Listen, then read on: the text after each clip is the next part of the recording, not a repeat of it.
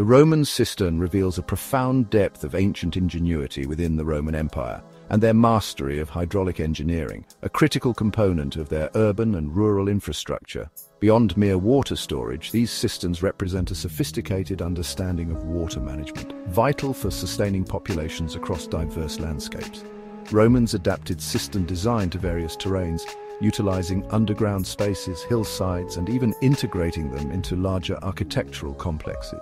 They demonstrated a remarkable ability to utilize existing geological formations, carving cisterns directly into rock, optimizing water collection. The use of opus signinum, a waterproof mortar, showcased their advanced knowledge of building materials. This ensured the longevity and efficiency of the cisterns. Complex systems of channels and pipes were integrated to collect rainwater and transport it to the cisterns, demonstrating a deep understanding of gravity and water flow. Cisterns were integral to Roman urban planning, ensuring a reliable water supply for public baths, fountains, and private residences. This thoughtful integration of water management contributed to the health and well-being of Roman citizens. Many Roman cisterns are still around today.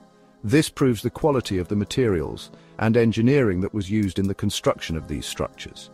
In essence, the Roman cistern was not just a container, it was a vital component of a comprehensive water management system, reflecting the empire's commitment to practicality, innovation, and the sustainable use of resources.